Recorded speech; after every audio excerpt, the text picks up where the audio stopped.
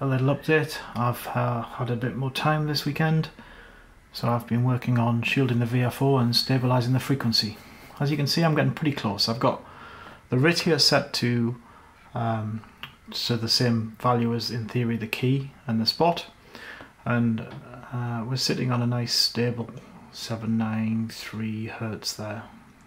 So if I key the radio, you'll see I've got the volume turned down, 828 there versus 793. So 30 or 40 Hertz away from what I key is what I'm actually seeing on the meter, which is much closer than it was before. 790 there, up to 825. So yeah, 35 Hertz difference there, and there are some tolerances in the system to do with the way the transistor switches that might well explain that. And actually, I think within 30 Hertz of what I expect to get is probably close enough.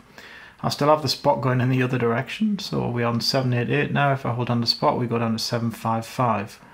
So actually, 30 Hertz one way, 30 Hertz the other, which means that roughly I'm within 60 Hertz of where I expect to be. Of course, the point is that it has to be pretty stable. 786. So let me show you what I've done to achieve that. Obviously there are still more experiments to do. See if I can get this into the view of the camera here. I've shielded the VFO. I took away some circuitry that was in the way, and I've made this shield here.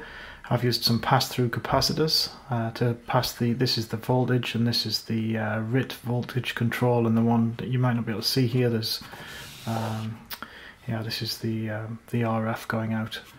Obviously it needs a lid. I've got some copper tape which I'm going to put on there, which probably will do the job. Rather than put a solid lid on, I can just put a piece of this sticky copper tape over, or maybe I'll make a lid, I'm not sure, but just the first step towards a proper shielding of the VFO. What I did was, this module here was originally in the oscillator, and it's just the keying logic for the Morse key. The switching logic that switches on the transmitter, mutes the receiver, does everything in a timed fashion. I don't know why I really put those on the oscillator board in the first place. They really had no business. What I really wanted was a nice clean RIT control in there, and a volt going in and an RF going out. So I've optimized it so that only those three things are passing through. I added another little daughter card here, which is just to drive the frequency counter. Increasingly, I'm not happy with this. I mean, it's not very accurate. It requires a lot of extra work to put in, and maybe I should have just gone with what I'm using at the moment, was just an external connector for an external counter. But yeah, as you can see, it's a little bit neater in there now. I'm starting to tidy up the wiring a little bit.